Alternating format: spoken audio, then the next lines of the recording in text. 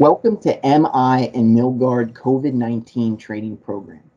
In today's training, we will focus on sanitation best practices that were developed to help reduce the spread of COVID-19 and provide our team a safe and healthy working environment. Every decision we make is based on our assessment of these two principles. Number one, provide a safe place to work, and number two, provide jobs within our communities. In the last two presentations, we focused on simple things our team can do to help slow the spread of COVID-19 and took a more in-depth look at self-isolation, self-quarantine, and self-monitoring. Today, we want to take a deeper dive into what the business is doing to help our team stay safe. For this to remain true, we must all do our part in sanitation and disinfection throughout all MI and Milgard facilities. It is important that we understand the difference between non-essential common touchpoints and essential common touchpoints. Non-essential common touchpoints are touchpoints that do not necessarily need to be touched, such as door handles, railings, posts, walls, and time clocks. Although these items vary facility to facility, the continuous improvement and safety teams have worked diligently on developing ways to eliminate these touch points. Concepts like opening internal doors, electronic towel dispensers, and the deployment of stylus pens for clocking in and out are a few best practices within MI and Milgard to help reduce non-essential common touch points and mitigate exposure to COVID-19. Many objects within our facilities must be shared or commonly used between the team. These would be considered common touch points. Team members should clean these objects using an approved EPA List N disinfectant before and after touching, or wear nitrile disposable gloves, if applicable, when touching. In many circumstances, a stylus or fine point object can be used for pressing buttons or screens.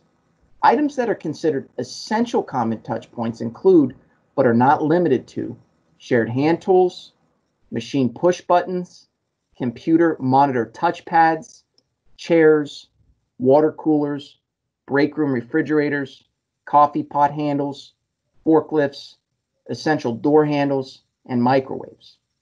In order to ensure maximum cleaning efficiency, please follow these steps.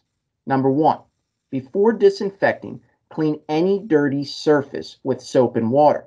This will allow disinfectant to work efficiently. Number two, once clean, spray disinfectant solution on high touch points and all surfaces that you or someone else may have touched. Number three, leave solution on surface for at least 1 minute prior to wiping. Please note, touchscreens and electronics do not respond well to cleaning agents and can be damaged if not disinfected correctly. For those items, please spray disinfectant into a cloth and wipe down using the damp cloth.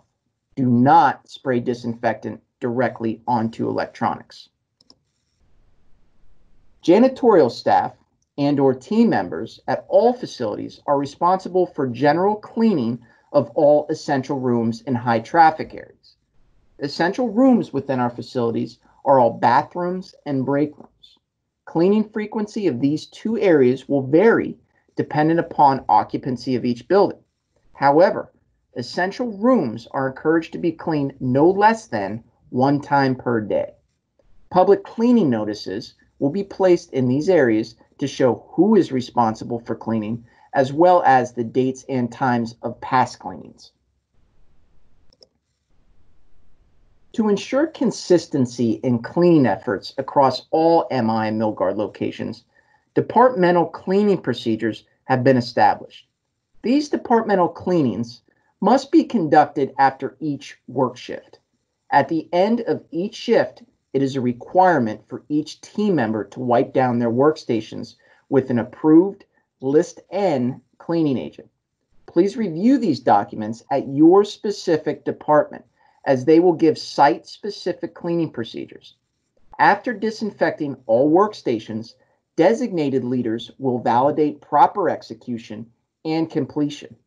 Our goal is to provide every individual a sense of comfort in knowing sharing work practices and workstations have been cleaned after every use.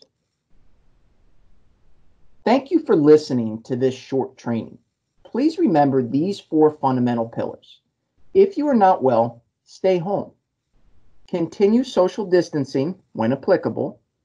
Wash your hands often for at least 20 seconds. And wear a face covering to protect the people around you. As always, be smart, stay safe, and remain calm. Thank you for your time.